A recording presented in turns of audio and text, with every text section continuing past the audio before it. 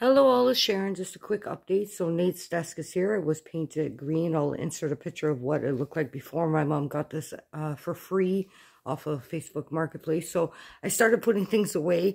It's such a mess, and when you move and trying to organize things, it's so difficult. But I'll show you some cool green bins that we picked up at the Dollar Tree, so that might help us out. But I laid out our September to December book bins, so I'm going to start filling them up with all the books for the upcoming months. And I got some of our art supplies out. So yeah, organizing is like the hardest thing once you move, and then you have to figure out where you're going to put everything.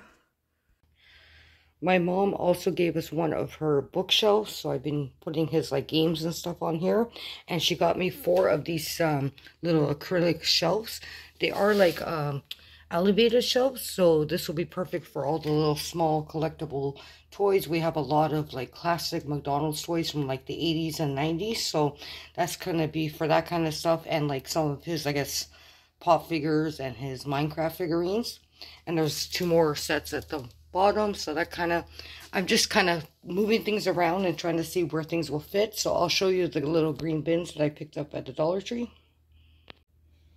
So I did pick up these green bins. I did get 8 in total, and I can put 3 across on this bookshelf to organize things as well. So I don't know if I'll leave these here or I'll put them on his desk. Of course, I got the green ones. Now, these are the smaller size locker bins, but it doesn't really have any sizing on them. But like I said, I did get 8, and you should be able to find them at your store. They have little handles like this, and they are a Greenbrier product. So you should be able to find them. They say locker bin. And like I said, there's no size, but I'm going to measure it for you just to check. So the underside is just over 8 inches, but the other part is a little bit wider, like here. So it crosses, actually. It's hard to do this one handily. Hold on. I think it's about 10 inches. Actually, this part is just, the 11 is right there where the blue part is, so just about 11 inches. And then this way, it is 8.5. So this gives you a sizing information in case you're wondering, but these are the smaller size locker bins.